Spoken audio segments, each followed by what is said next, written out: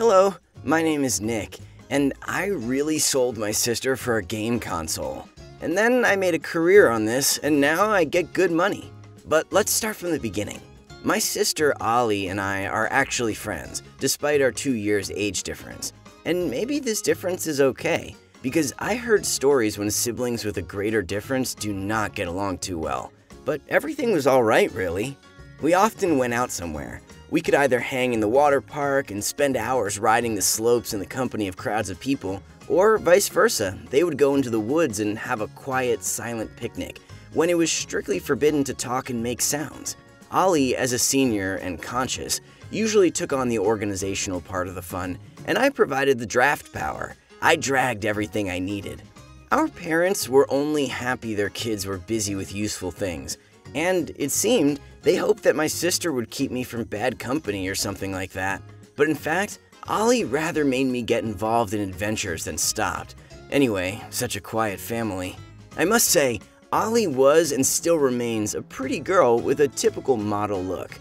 Long legs, skinny as a stick, with a very strange gait for my taste. I usually prefer a different type of girl, more feminine and with curves or something. But really, to almost all my friends, she seemed almost a goddess of beauty, an ideal girl. I often had guys with offers of help or friendship, even high school students. So they hoped to get to Ollie through me, who was in no hurry to date someone. In fact, this was the most lousy version of dating, because firstly, I was not going to merge my sister's contacts with everyone, and secondly, Ollie would never start a relationship with some of my friends. It's not that I had lousy friends, she just thinks this can ruin my friendship with someone. Well, this is her thing in fact, but okay. But my skill of getting rid of her gentleman pumped simply exponentially. If we lived in a computer game, I would have already received the title of Pickup Antivirus or something like that. We somehow lived until I turned 16 and Ollie 18 years old. Often we hung out together, drove away any dubious characters, and really were friends. Until the day when a strange man came up to us in the park. Well, an ordinary person, just in the children's park there are no men in strict brand suits at a cost equal to the cost of the park. The man immediately went to Ollie and invited her to become a model for his advertising campaign. To say we were surprised is to say nothing. In fact, both me and my sister immediately thought about bad things. Everyone watched TV, the news too, and the worst end of the adventure is slavery. But Ollie did not want to find herself in an ice bath and one kidney. So Ollie started to refuse, and I began to make up threatening phrases that would make the man leave. But he did not leave. On the contrary, he began to insist that my sister was simply obliged to try herself in modeling career.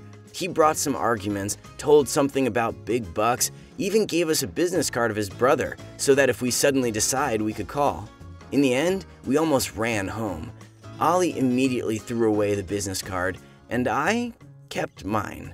I don't know why, like a special sense, some kind of thing that a man in a branded suit cannot be bad. And then, already at home, I decided to play Sherlock and check whether the man told us the truth. On the business card was the name of the company, which I immediately Googled. Indeed, the company was registered, and it really was an advertising agency.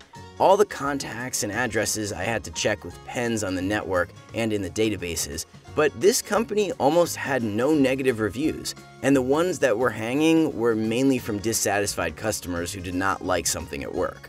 Here, the negative reviews convinced me completely, because the fake would not have them at all, or would have, but not like that. In addition, the photographs in their galleries periodically flickered the face of a man who gave me the business card. So he at least worked there, although honestly, it was either the CEO or the owner.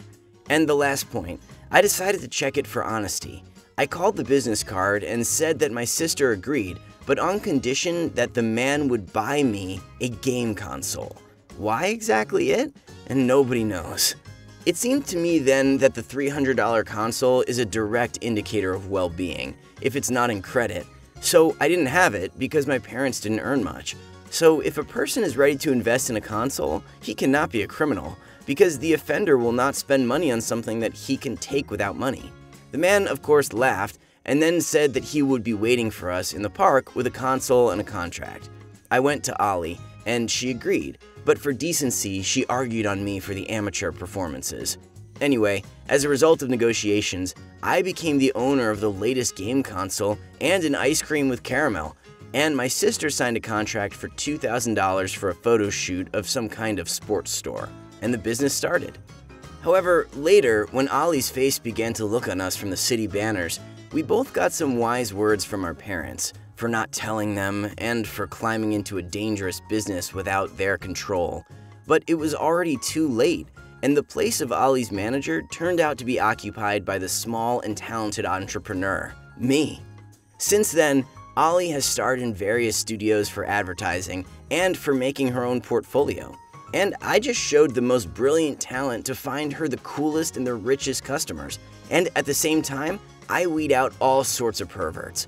I felt the truth of people on an intuitive level, but I never trusted my intuition completely, preferring to check everything several times by myself. Over time, I even met with local police officers and used their base. He said that he was dreaming of becoming a lawyer and was now trying to figure out how things worked out. So they also helped me for a purely nominal fee of coffee and cookies from my mom. By the way, I really plan to get a law degree because it is extremely useful in my business. Anyway, Ollie always knew if I gave her the customer, things would be at the highest level. And after 2 years, we made her a superstar in the modeling business. Now, Ollie flies to different countries, walks the best and most expensive podiums of the world, participates in shows of famous designers, and she's all in glamour. I don't know how strange it may look from the outside when she introduces me to everyone as her manager, but judging by the things, her face in every secular fashion chronicle is such an awesome advertisement for little me, because recently, a line of models has really lined up for me, dreaming of working with the youngest and top manager. I mean, with me. Now I have 5 girls on a contract, plus my sister, all in an adult way. Tariffs, rates, obligations of the parties, and other paperwork. I find them a safe, well-paid job and make them stars from simple models. While it turns out, I'll say without too much modesty. Despite the fact that my requirements are barbaric and challenging, my girls do not complain. On the contrary, they are trying their best because a crowd of other people want to take their place. And this is weird. No, I'm not some tyrant and despot. I'm just used to focusing on my sister's performance, and I also learned very well during all this time that in any business, there is no place for lying on the couch and doing nothing. Either you work like a horse, or you are eaten by younger, more talented, leggy ones. That is why my beauties work all day and night, but their faces are flashing wherever possible, but I just get my managerial interest and enjoy life. That console is no longer the subject of my desires, and it's too old, by the way. But it's still with me, though now in my own apartment, which I bought with the money I earned. This is my reminder of how naive I was, and my kind of talisman for the future. Although I have absolutely no time to play it. I went to study law as I planned. Now I am actively studying law and all sorts of important acts in order to make up the right working contracts and agreements. And on all the sides, I'm in the absolute plus, except one, my personal life. My personal life is not very good, and it's all about my work, yes. The fact is that the girls I work with are constantly hanging out in my house, or my sister's friends. Actually, Ollie, when she comes home, lives with me, and I do not mind, but every friend thinks I live in paradise.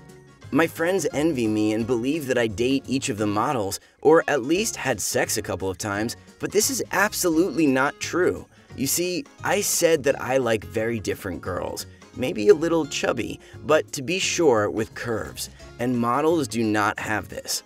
And here is the dilemma, because not only does everyone think that I'm not free, I also can't bring the beauty I like to my home.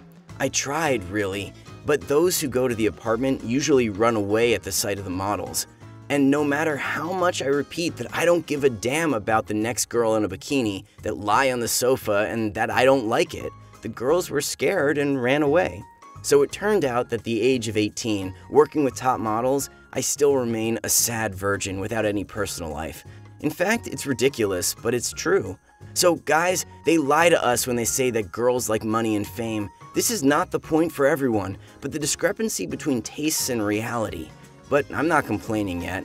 I still have plans for a fancy car and an annual contract with a fashion house for Ollie. Write in the comments if you ever came across the same stories. How did you find the girls when everything was against you?